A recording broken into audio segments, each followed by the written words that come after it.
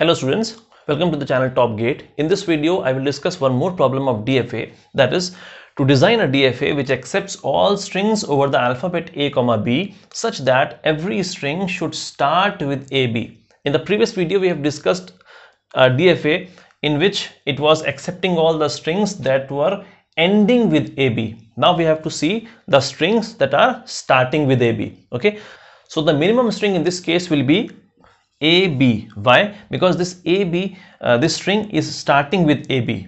Okay, so we should accept this AB. So I'll design a DFA for this minimum string first, and then we'll incorporate all the options into that one. Okay, so in this language we can have anything. That is, the only prerequisite is it should be starting with AB, and after AB I can have anything. That is, after this AB I can have AB also, I can have BA also, I can have B also, I can have A also, but the only thing is AB should be there everywhere. In every string AB should be there in the starting, and then I can have anything afterwards. Okay, so let's design a DFA for this one. So we design a DFA for the minimum string, that is AB. So initial state is Q0, go to Q1 with A, go to Q2, make it as final with B. So AB is getting accepted and we are starting with AB. Now I cannot have a self loop here. Why? Because if I add a self loop here, it will start accepting the strings that were starting from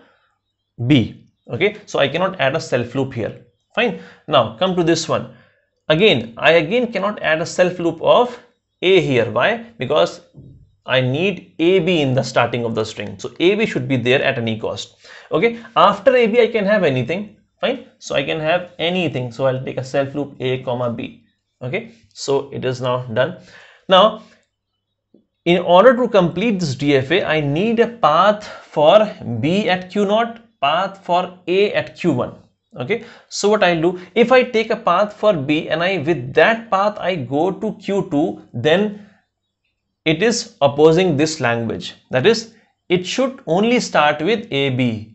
I cannot start my string with B. Okay, and here also if I take anything here, like if I take A here and I go to state Q2, then also this AB will be violated. So I need AB at any cost. So what I'll do, I'll take a dead state here, that is Q3, and connect this Q3 to Q0 with B and Q1 to Q3 with A. So now there is no means to move from Q3. So anything that is coming at Q3 will be rejected, of course, and we are done with this DFA. All the paths are added for every state and we are accepting any string. So let's check this out whether it is correct or not. Suppose I have a string as the correct string. Suppose I take the first one, that is AB, then after this BAB.